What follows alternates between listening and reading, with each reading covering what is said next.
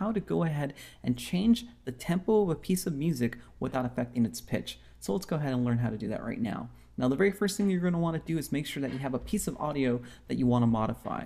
In this case, I have Phoenix is Trying to Be Cool, the Chainsmokers remix. Now, I'm only going to use the intro just for this simple purpose of this video, but of course, if you brought in a large MP3, a full song, 4 or 5 minutes, or however long it is, it'll this little trick right here will work for it anyways.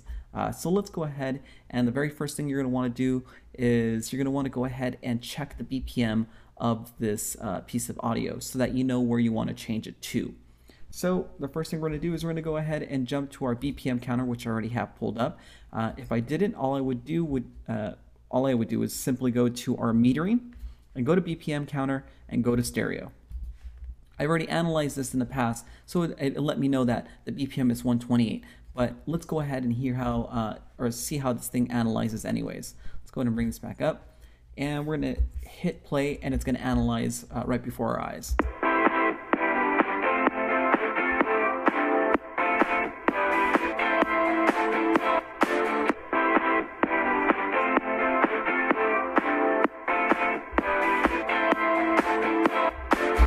So we have a pretty good understanding that the BPM is 128, and the way this actually works, I'm going to double click on this, or you can simply just